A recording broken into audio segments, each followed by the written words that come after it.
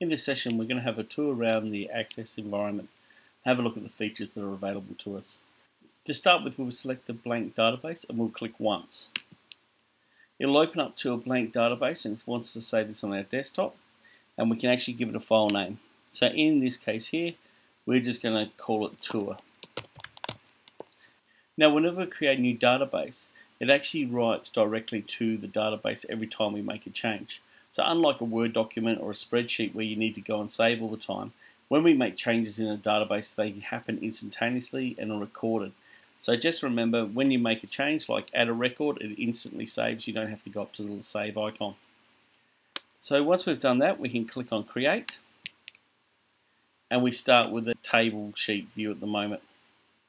Now up the top we have File, much the same as most Office applications.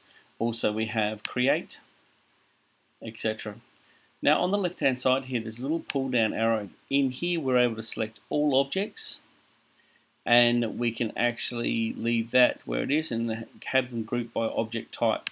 Therefore at the moment we have one table, which is called Table 1, but as we add queries and we add reports and we add forms, they'll all appear in this list as we go down here. I'm going to close the table to start with, so we've got a complete blank database. Now underneath the Create tab, we can create different objects. So in here we can actually create a table. This is where the information will be stored. Then we can actually create queries. We can actually also create forms, and we can also create reports as well.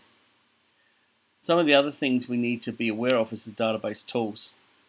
The relationship is very, very important, and we'll be coming in here and using that.